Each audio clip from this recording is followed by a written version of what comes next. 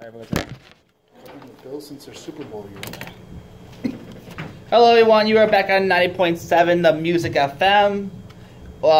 This is the JRed show, and I got a special guest from the Batavia Daily News, John Anderson. How you doing? I'm doing great. All right.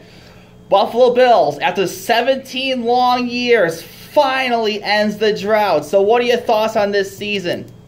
It was special, obviously. It's amazing people weren't even born who can afford season tickets who did not see them in the playoffs. But it was a special year, making the playoffs.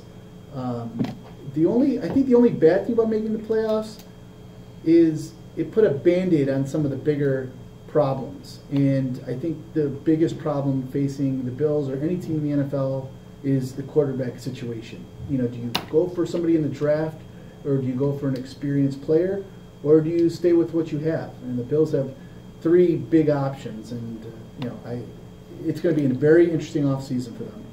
I know. I think Bills management and Bills fans can agree that even though Tyrod Taylor ended the drought, at the end of the day, he's just simply not the answer for what we have at quarterback. He's average at best. He has trouble throwing downfield. He's good with his legs, but he's just a very flawed quarterback. And I don't know if he's good with his legs. I think Blake Bortles is better with his legs, judging what we saw in the playoff game. And the thing about that, the Bills stop Blake Bortles in that game, they win. And that's despite the inept offense. The sad part is the Bills actually prepared for Blake Bortles to run. I know one of the biggest complaints was, they weren't ready. Bortles ran all over them, got those key first downs, kept the offense off the field. Well, I talked to 3 or 4 defenders in the locker room after that loss in Jacksonville, and they all said the same thing. Yeah, we knew it was coming. He's just that good. He got away. They're doing their job, and they had a spy on him, and he still gained the yards. So I think Blake Bortles is a better runner. Is he a better quarterback than Tyrod Taylor? Probably not. But you're right. He is average. He did make a lot of progress as a football player and as a leader this year. I will give him that. I wrote him off the year before because when I covered the team and Jim Kelly was there, he owned that locker room. Those guys wanted to go to his house after the games. That was a big thing. We're going to Jim's.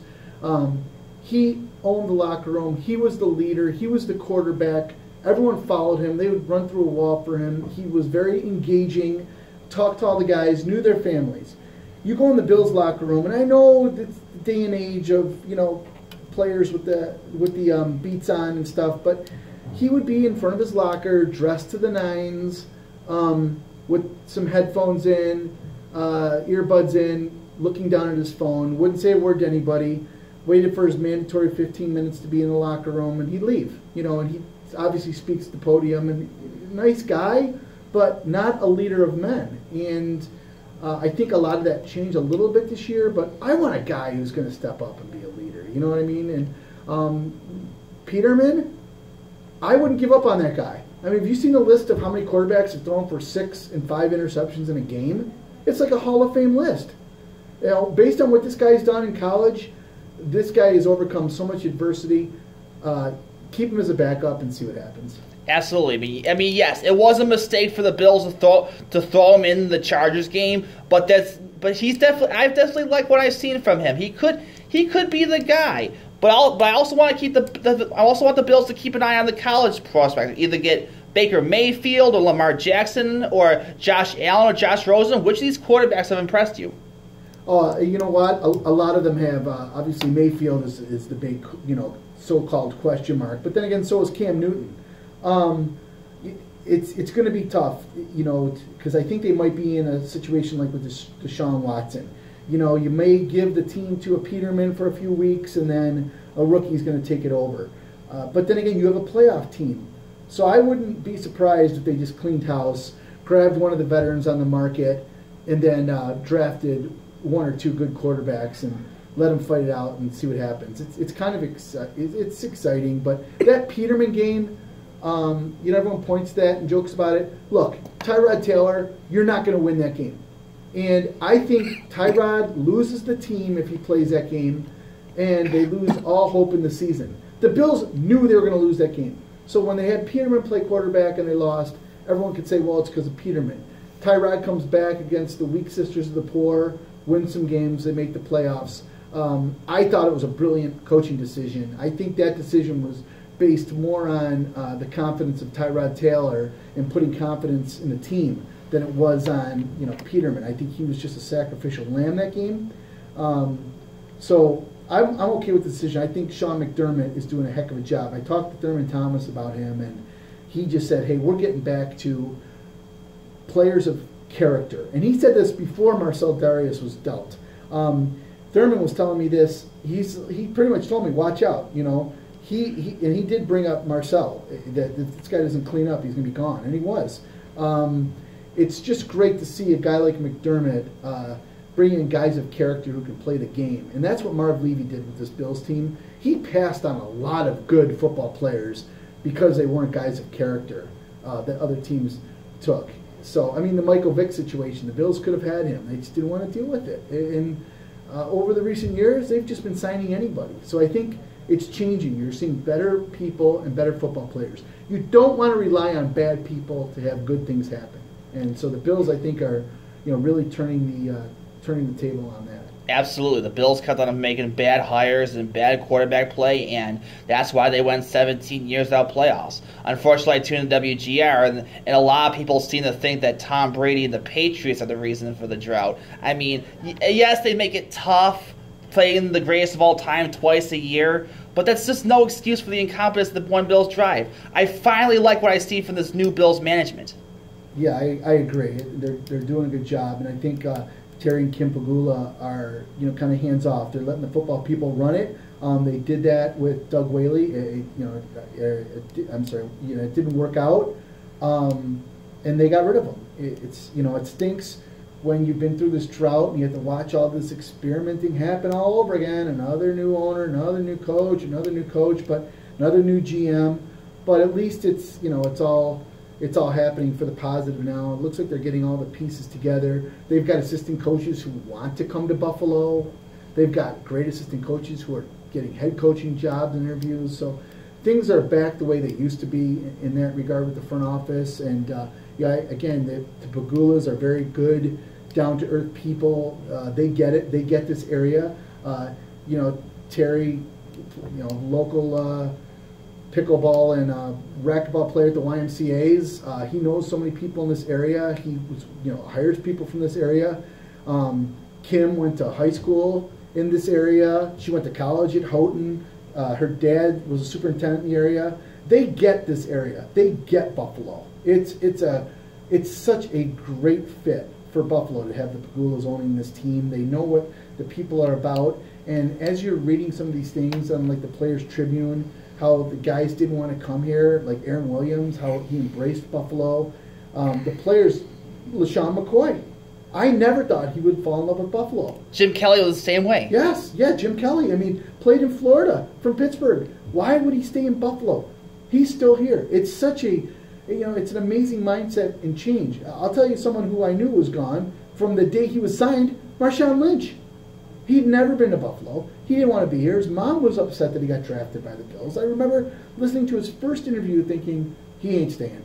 And I saw him at Fisher at training camp, and he just did not look happy. And I don't think they used him correctly.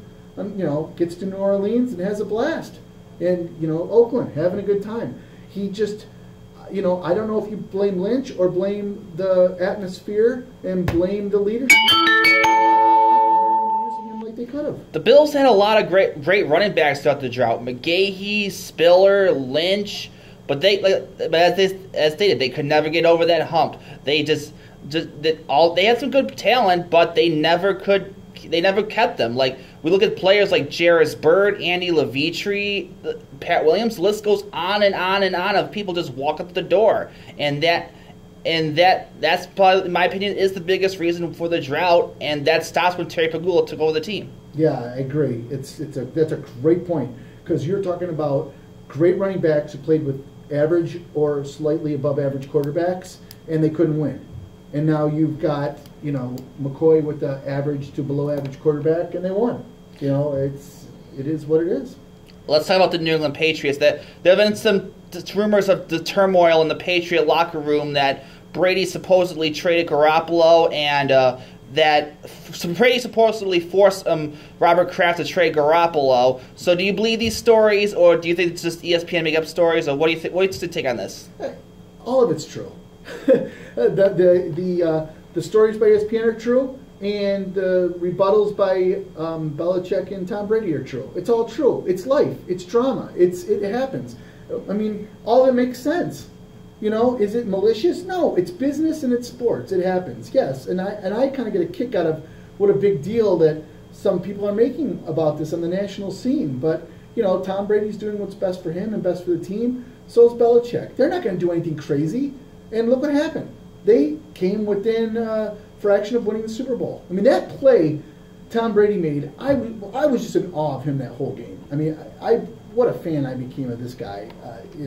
I got to watch the Super Bowl as a fan, and that last play, the way he spun out of it, knew where he was throwing. I mean, incomplete or not, what an amazing Super Bowl! What an amazing performance by the Patriots and of course the Eagles. But I think they know what they're doing, and they have a way. And if you don't fit in, you're gone. And it worked out great for Garoppolo. I mean, the highest paid quarterback now in the NFL. I think there's a lot that goes on. There's a lot of look at Hernandez. He's in jail for murder. I mean, they've had some. Hernandez is dead. He committed suicide. Well, that too. So both of them are gone. I'm just kidding. But what I'm saying is, they had a guy, a starting tight end. Next thing you know, he's in jail. You got Gronk, who gets in, had his suspension. They deal with so many crazy personalities and crazy things, and yet they still win. And it's an amazing thing to watch. And they are okay with each other. Julian Edelman and Brady, I have a great video of those two joking around, and it's just they're down to earth guys. They're really good guys, and I know people hate them, but Tom Brady is seriously a genuine. He's a good human being. Edelman's a great guy. They're all they're the type of people that you'd want to root for, but it's impossible for people around here to root for the Patriots. But at the end of the day, I think they're just normal people making normal decisions like any business would. And, their dirty laundry kind of got aired a little bit. But how is that any different than a major corporation laying off 200 employees or firing a CEO or a president or a manager? It's all the same to me. So, yeah, is it true? Yeah, it's all true. That's what I meant by that. It's all true, man. The way what they said and what ESPN said, it's all true. It's there. But obviously the Patriots didn't let it affect them. I think any other team in the NFL would have never made the Super Bowl and almost won. Absolutely. 500 yards. It doesn't look like the Brady-Belichick era is going to end anytime soon. Love Brady, hate Brady. You got to respect him.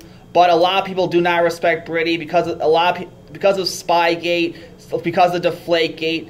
A lot of people say, well, he's the quarterback that was picked in the 6th round. He was not a highly touted prospect, yet here he is engineering one of the greatest runs in sports history. I personally have a lot of respect for Brady. I mean, as a Bills fan and a Patriot hater, I can't wait for the Brady-Belichick era to end and for the Bills to have the franchise quarterback. But I do have a lot of respect for Tom Brady. He's a lot of fun to watch. And, I mean, it's quite crazy. 500 yards. New England has to fix the defense because if someone told me that Brady put up 500 yards in the Super Bowl, I would be like, there would be no way they lose that. So, but it was a fun Super Bowl to watch. Definitely one of the best Super Bowls ever. It was Philadelphia. I think Philadelphia is the next dynasty. Carson Wentz, Nick Foles. They lose Carson Wentz, they get Nick Foles, and they still win the Super Bowl. Their future is bright. I agree.